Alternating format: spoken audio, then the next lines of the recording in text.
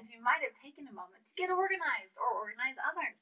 Your keen eye came out and you saw some changes needed to happen and let go of some emotional blockage. Maybe you used the full moon on Thursday to get this moving. This helped create balance in the daily routine of life. We also welcome Mercury retrograde, all it has to offer. When looking at contracts, appointments, having any type of communication, verbal or written, take a second look, slow down, and make sure it's right. That is the lesson of Mercury retrograde. This continues for 3 weeks while Mercury makes its journey around its little loop. So some feel this as a buzzing energy time to think and communicate. Actions come from this type of energy. Your type of action depends on your chart and placement. Take a deep breath and allow yourself to use the energy towards what you seek. This week we can feel some of the tension of our identity and purpose in life, finding a smoother transition. We will continue to have a back and forth conversation about who we are, how we present ourselves in this world, and what to do about it. Restrictions are being brought forward and we can adapt to them or transition out of them. Maybe look at learning something new, going out on your own, or serving others.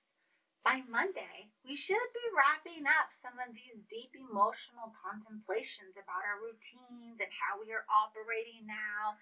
If you are feeling restricted still, I suggest finding a way to work through the box. And the key here is in your past. Don't leave your past unhealed. It is what you keep, or I shouldn't say it is what you keep. I mean, it is what you keep, but it's what keeps you from moving forward, potentially causing more heartache and dissatisfaction. We did a lot of thinking last week, and this week we are feeling it.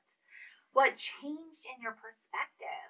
What did you identify that no longer served you? How did that identity conversation with yourself go? Where is an opportunity that you can see partnership this week with your one? For a few days, we might find some tension around this. All of our feelings and efforts on a new journey and path forward and who we are in this world. Open our moon to discussing matters of the heart through honesty and emotional integrity. This could be uncomfortable because the emotions are so deep and powerful, but speak your truth and it will be exchanged. It's time to let go of our fears and step out. Coming into Friday and our weekend, you will take the last few weeks and all these thoughts of what's been going on in action and step into seeking the meaning of life, our role in it, and a better understanding of the holistic and metaphysical and spiritual worlds. Maybe you take classes or have appointments with people in these fields to go deeper into your understanding of yourself. Maybe you take this time to expand on how you can help others and learn a practice. Or you take the opportunity to explore other cultures and societies, or even get a promotion at work. It's expansion, right? Try not to be restless with this energy and maybe satisfy these desires as best you can.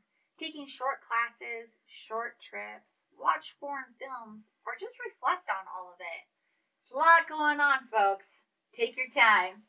Have a great week. Reach out if you need anything. You know how to reach us.